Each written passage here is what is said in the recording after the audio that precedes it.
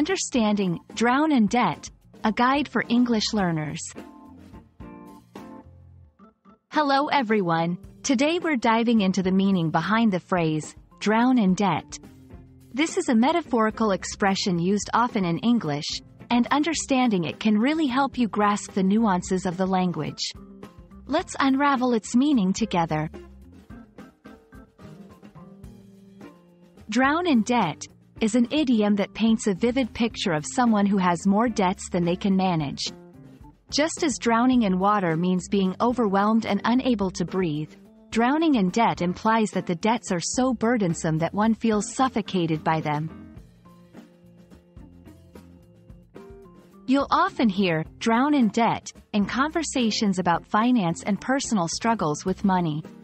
It can be used both seriously and humorously. For instance, someone might say, "I'm drowning in debt after paying for college," to express their financial distress. This phrase suggests a desperate situation. It has a negative connotation and is used to emphasize the seriousness of someone's financial troubles.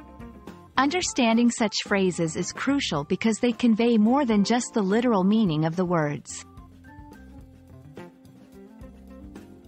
English is rich with visual metaphors like this one. They make the language colorful and expressive.